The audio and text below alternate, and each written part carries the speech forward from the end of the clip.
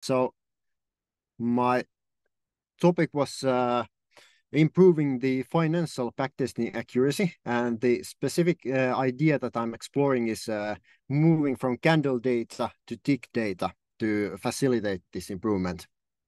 And so, yeah. So basically, the candle data is the current standard format that almost all of the financial data is handled in. And you can see it here on the left. If you have been looking at any financial data, you've probably seen this before. But just to make sure that everyone is on board. So the candle data is kind of a compressed data format where you take some time period, for example, 1 minute or 1 hour or 1 day, and you compress it into 5 numbers, which are the opening price, closing price, high price, and low price, and then the total trade volume during that period. And that's really how all the financial backtesting is done and how all the charts are analyzed and so on.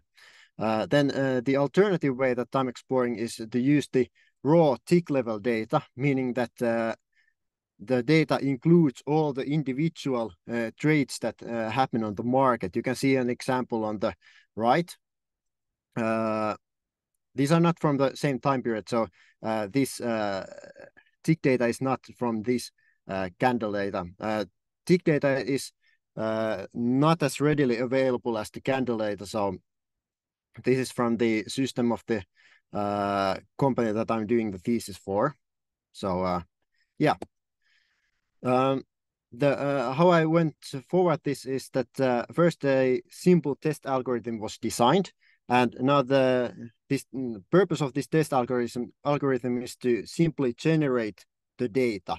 We are not testing the algorithm itself, we are testing the backtest system, but we need some algorithm just to simply generate the data. How the algorithm works isn't really that important for the results. It simply needs to generate some traits that we can then later try to simulate and see how well the simulation matches the reality. And then to have something that we can actually compare against, I did a live run on real markets where the algorithm did trading with real money.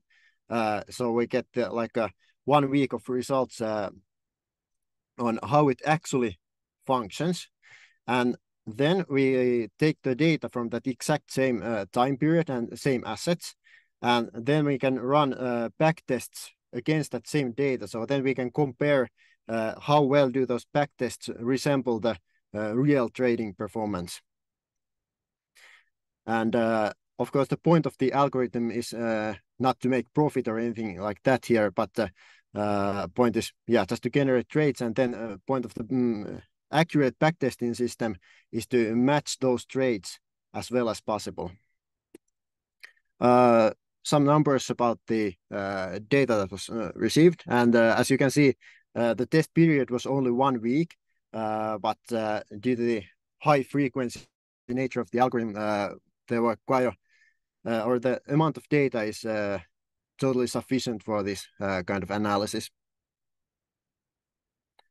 And I tested the tick data and then 2 different periods of candles, and to see if the candle period would heavily affect the results.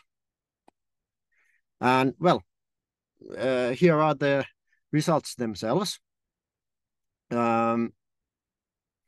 So what these graphs measure is the cumulative error. So they measure the difference between the backtest result and the actual real result that was gotten from the markets, live markets. And well, as the results show, the tick data based backtest is much more accurate.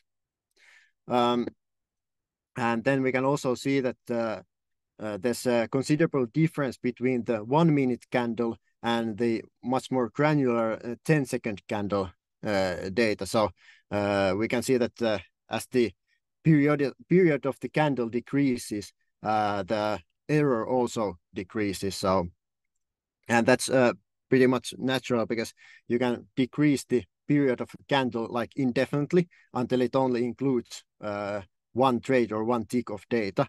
And at this point, running the candle test and tick test is kind of equivalent.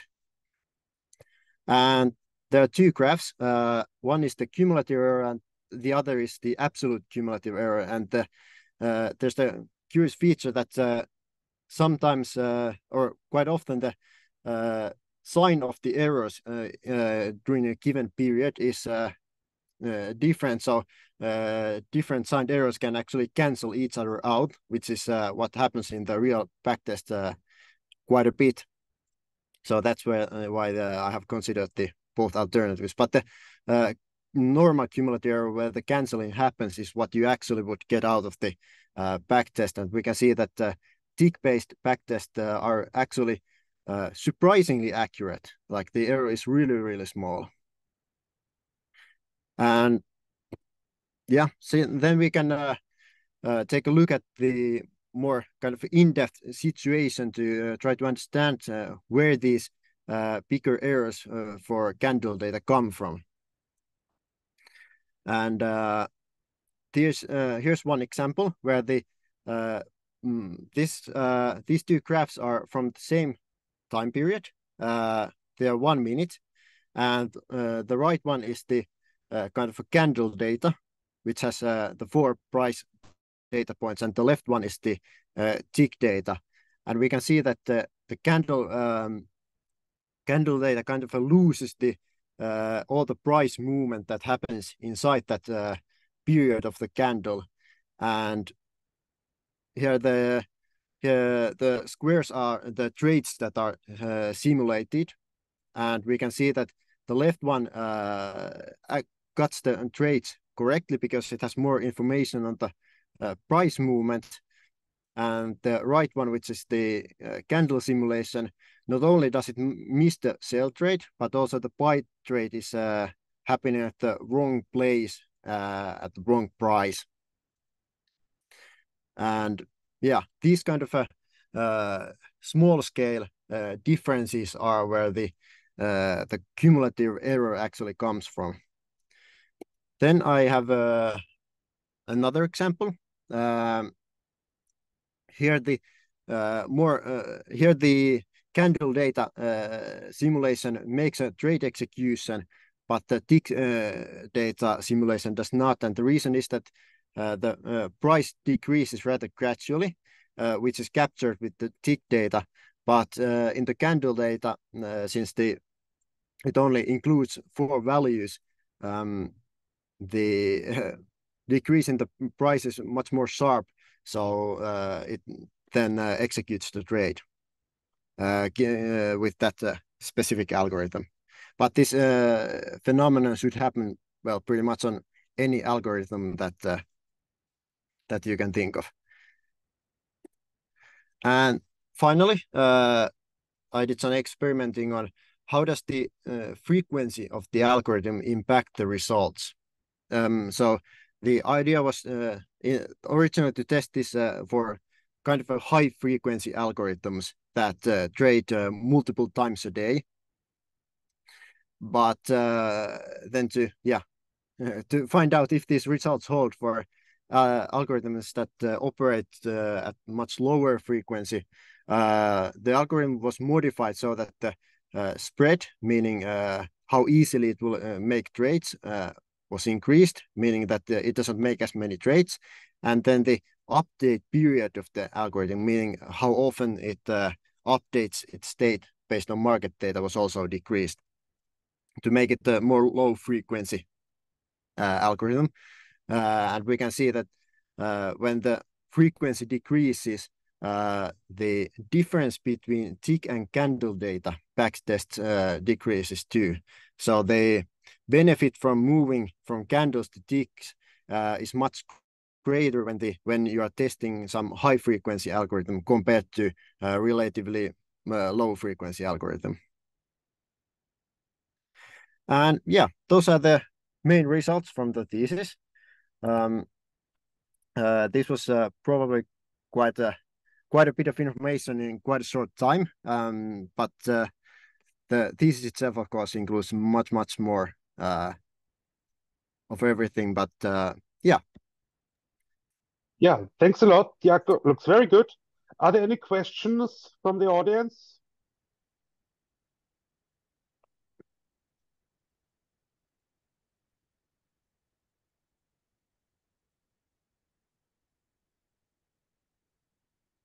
So if not at the moment, then I would start. Yeah, did I understand correctly, the main theme or the main goal of the thesis was to understand how much information is lost by going from ticked data to candle data?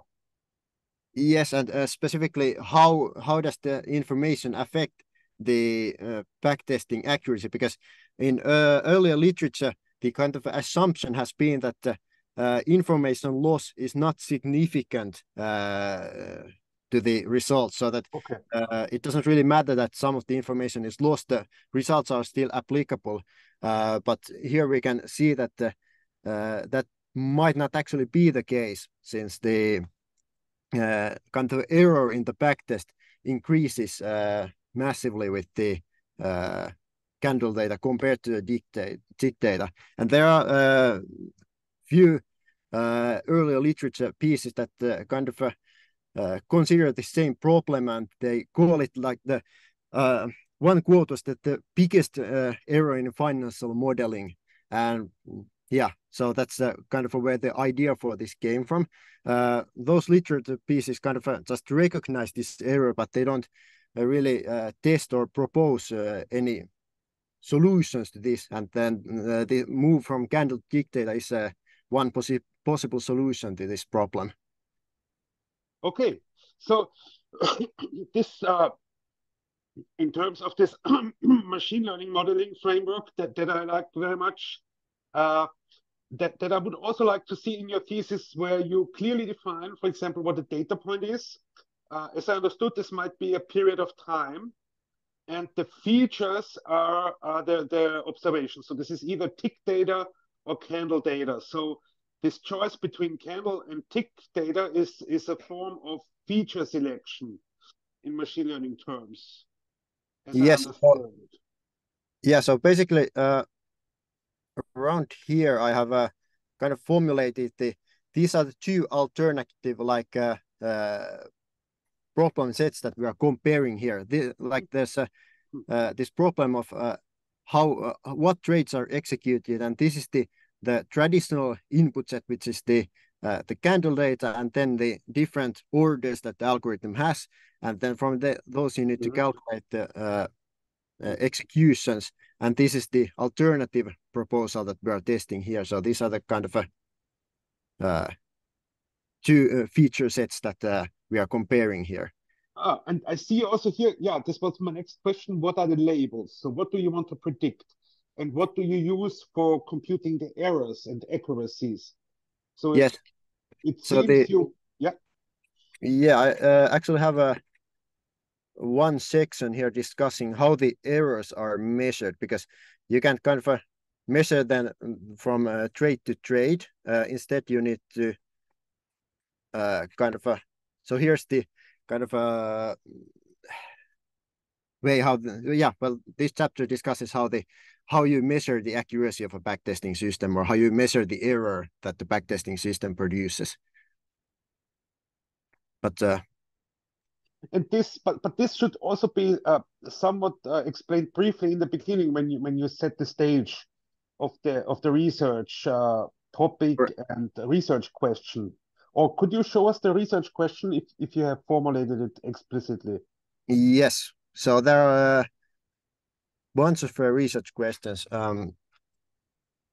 This probably would need some reformulation, but the first one is to test if this hypothesis holds. And the hypothesis is that moving from candle data to tick data actually increases the accuracy of the simulation. Yeah, and here you mentioned already backtest result accuracy. So this seems to be the criterion, the loss function in machine learning terms. Yes. So do you explain? I mean, your background is more from financial engineering. Yeah. So somebody who is from there might have no problem and clearly know. But for me, for example, it would be important that in the beginning you provide some background for me that allows to interpret this backtest result accuracy concept. So Yes. All right. Yeah, I could move it from the later part to this like a beginning section, and then in the I also talk in the kind of a background part of the thesis more about what all the different things mean actually, and yeah. could you also blend it in somehow in the very beginning, so before section 1.1, when you provide the introduction, could you add a bit more detail there so I could have a better idea what you mean by backtest result accuracy? Yeah, sure. I can add a section about that. Yeah. Okay. Yeah, looks very good. You done already a lot of work, so it's now mostly about wrapping up Yes. the Yeah, thesis. exactly. So Yeah. kind of adding all the needed sections and finishing touches and so on. So like most of the writing has been done at this point. Yes. All right. So I like these research questions very much that you have a separate section. Do you then close it or answer the research questions in the final section? Yes. This would be important. Yes. After the results, I have the like a discussion section where I go through these research questions and I talk about how well does the results answer these and what are then after that what are the implications. Very good. Very good. Do you also point out in which way you expand the current knowledge? So what is known in the literature about these questions or answering these questions, and what you add? So this would also be important. The contribution, the new thing that your thesis work provides to the academia. Yes, I could have maybe clarify that in the final sections, but basically, the earlier literature has identified this problem with the candle data, and Yeah. there haven't really been many suggestions on how to fix the problem. So, this thesis kind of presents one pretty, in my opinion, pretty good alternative solution to the earlier problem that has been Yeah. discovered. Very good. But this must be clarified. So you must sell this point Yeah, all clearly right. in the thesis somewhere. For Okay. example, in the introduction or in the conclusion where you make the point again. So now these results here allow to conclude this. So we have this finding, and this finding extends or goes beyond this and that existing work or literature. All right. Very good, very good. What else? Yeah, what I like to see somewhere core problem formulation here. Do you have a section 2 about the problem setting?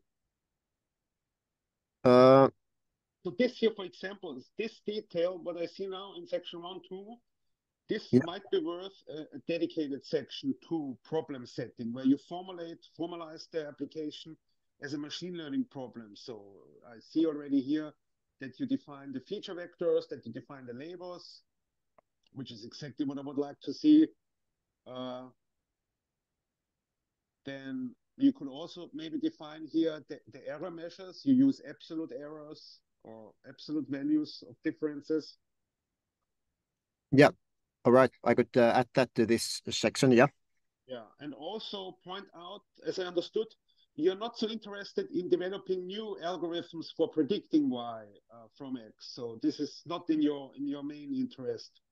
You're No. mostly So interested that the effect of using one yes. feature, distinct features compared to candle features. Yeah. Exactly. Yeah, very good. Very good. All right. Thanks a lot for the update. Yeah, this is very well on the way.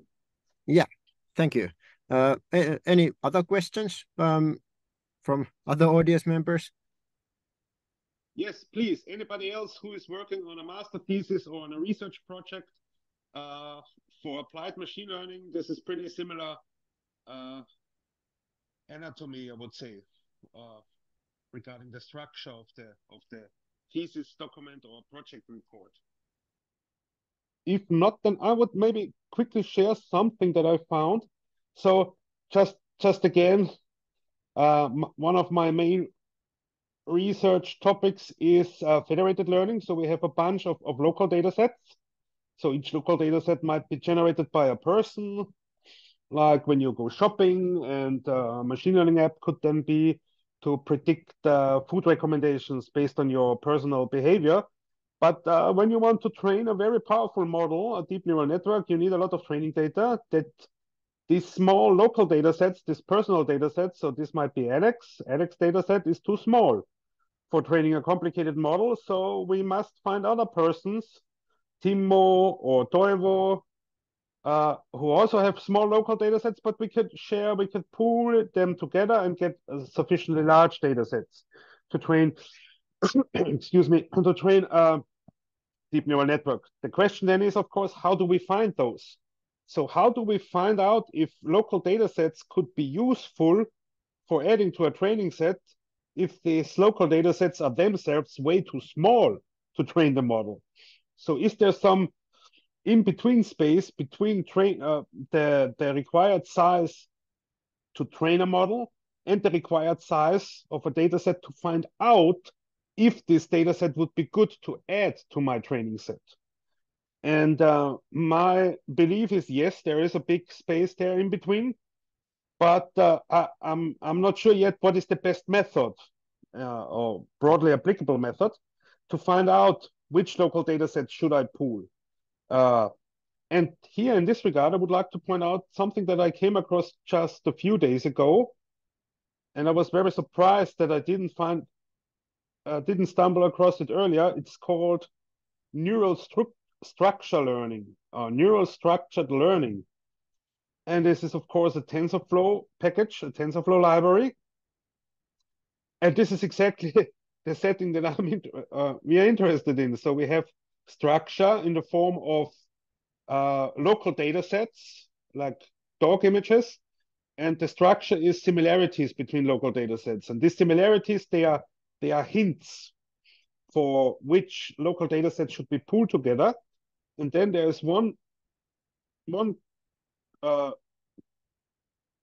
suite of methods that is called